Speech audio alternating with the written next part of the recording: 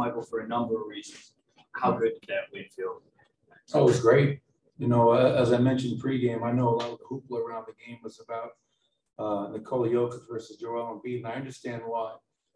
Two dominant big men who are both MVP candidates, but you know, for us, it was just important to get a win. You know, obviously, we did not want to lose 3 games in a row at this stage of the season.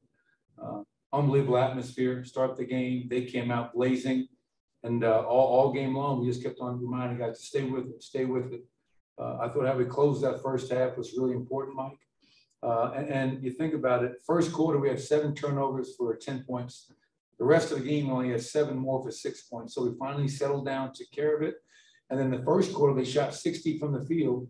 After that, quarters 2 through 4, they shot 36%.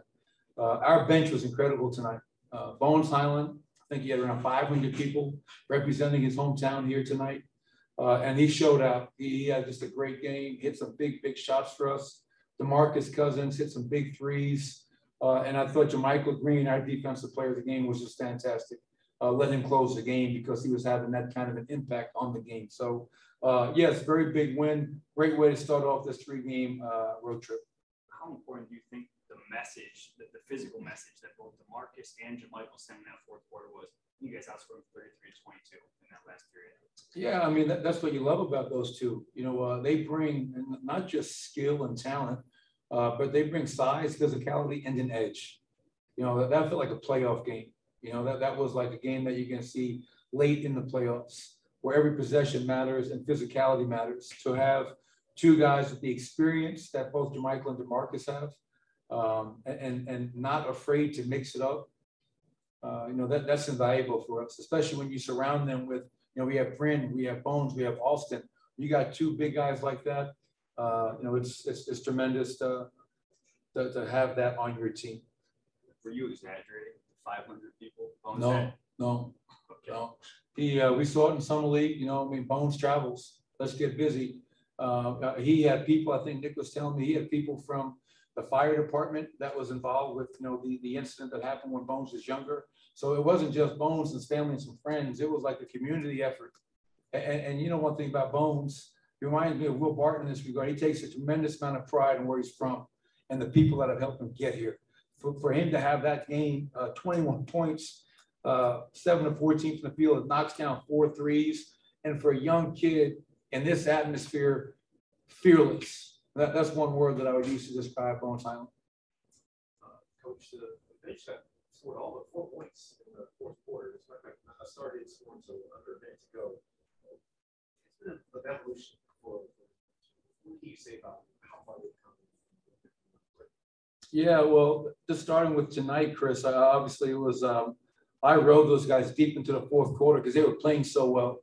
But that's the biggest challenge when you have a bench unit in the fourth quarter of a big game playing great basketball. And you're always saying, well, when do I get my guys back in? Because if you sit them too long, are they going to – we can't afford for you to warm up here. Every possession matters. But tonight they were incredible. And on the season, you know, the bench was, you know, somewhat of a mystery early in the year. A lot of that had to do with there was a different lineup every night.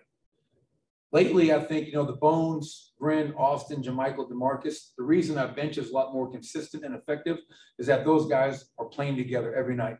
We have a set rotation when we're healthy, and those guys are learning to have to play not only with each other, but off of each other. I give Aaron Gordon credit, by the way. You know, he not feeling well. He tried to tough it out, was throwing up at halftime, was throwing up after the game. So hopefully, you know, he's ready to go in a few days against Washington. But that speaks to Aaron's toughness to try and even go out there and give it a go. Go ahead. It wasn't just about Jordan. If you have to explain to the audience, how do you adjust when Nikola has to play a player like Joel, his game or your fault? Yeah, it's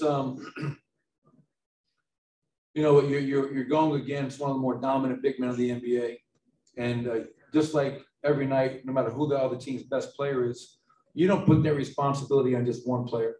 You know, it's not, hey, Nikola, it's your responsibility to guard Joel Embiid. It truly takes a team effort. It takes 5 guys. Same thing they were doing against Nikola. It's on his main matchup. The other 4 guys have to help. And I thought we had some pretty good examples throughout the night of giving that help, double teaming him at times, trying to get the ball out of his hands, because we know going in, the one thing we can't afford is for Nikola to get in foul trouble. If he's on the bench, that does not usually go well for us. So it was a team effort. You know, you have your hands full. I mean, they played last night, overtime game. They fly back late. You know, so we have that going for us tonight. That was in our favor, and we've been on the other side of that throughout the season. But you know, Joel and James, that team, as they continue to get healthy, you know, they're having a great season. Doc's a hell of a coach, and they're going to be a tough out. Thank you, Coach. Appreciate it, everybody.